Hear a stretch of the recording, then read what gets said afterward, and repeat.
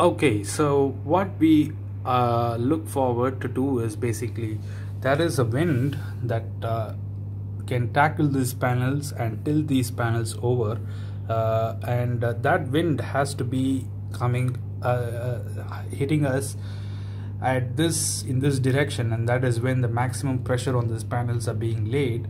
And how do we overcome the situation is the real question. Over to our next slide. Okay, what is that we are looking for? So in this direction, in this example, I've shown the direction of the wind in this direction. It can also be the other way around, because basically we are going to take the projection of this area line of the panels which is exposed to the wind pressure. So as you can see, the force of the wind is the pressure of the wind times the projected area line. So what does this mean? This means that the area line over here will be under maximum pressure only when we take the projection of it. Why? Because you can see that if we take the P wind, which is nothing but the pressure of the wind, times the projected area line, which is nothing but sine alpha times the total area line, which sine 13 degrees is nothing but AE by the total area line. So if you want the to find what is the projected area line, it's sine alpha times the total area line, and hence you have alpha of 13 degree to be equal to almost 0.22 times the total area line, that is nothing but capital A, and this says that it is nothing but 22% of the area line. So it is not that the pressure of this, if you closely observe this formula, does it make sense? You have to look at it in this way. Suppose if the projected area line was not like this and it was perpendicular to the direction of the wind, then the pressure of the wind or the pressure on the exposed area is going to be equal to the pressure of the wind, right? The total area has to be considered. So if sine 90 was 1, then area of exposure is equal to the area of the panels, right? In this case it is inclined, so the total area is not. How do we find the actual area that is being exposed to the pressure of the wind? Is by multiplying it by the sine or the projection of the this thing. So basically this formula is correct, it makes sense. Now because of the force of the wind, there is an overturning couple, and that is measured by C. What is this? Now you have to understand that there is an overturning couple, and where is that couple? There's just one panel, one line written over here.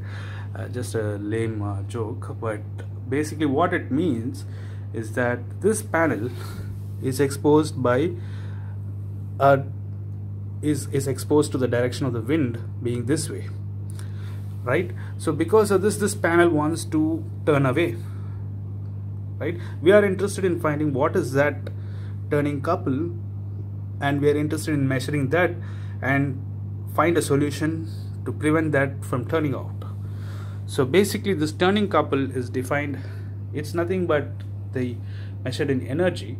So it is the ability to do something. In this case it is about turning the panels down.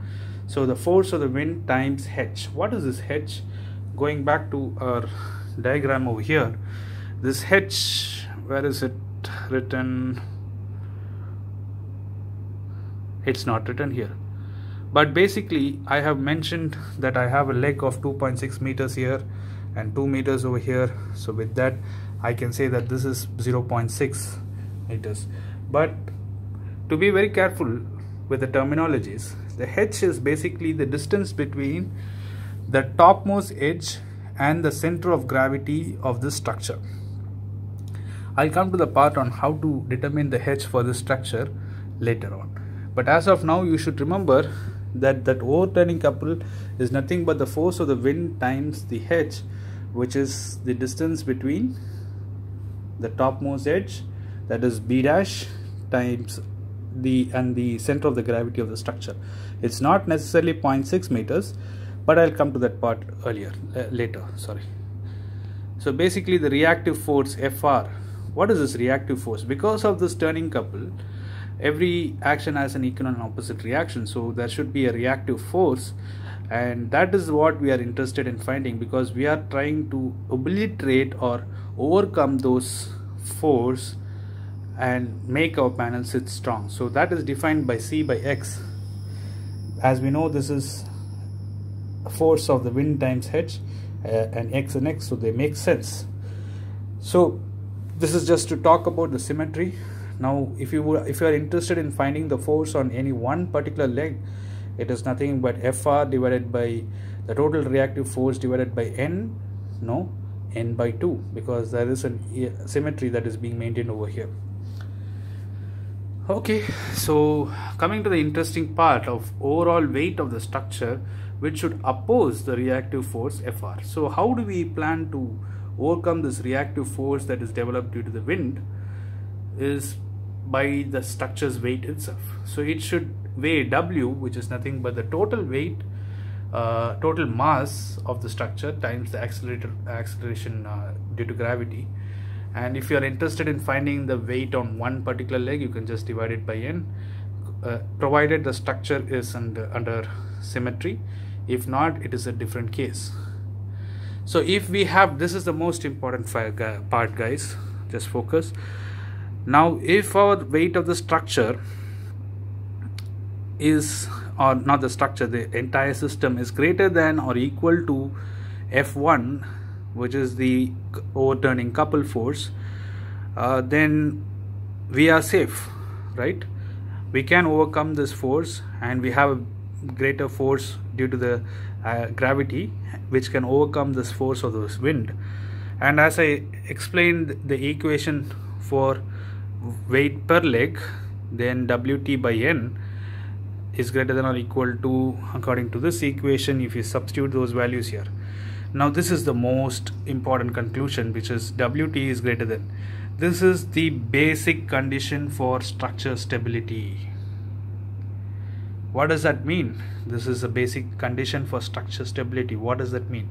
It means that the weight of the structure should be twice the time of the force of the wind wherever it is.